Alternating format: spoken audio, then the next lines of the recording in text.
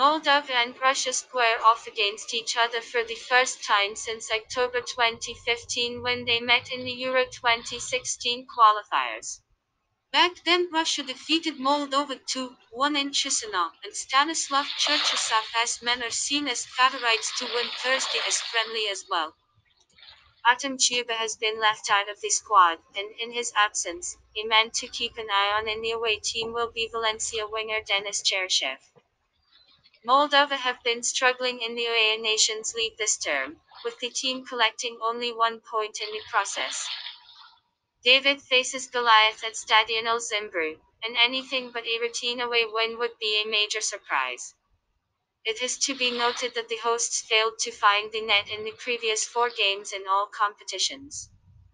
The game will be played behind closed doors due to the fears of coronavirus spread. Prediction 0-2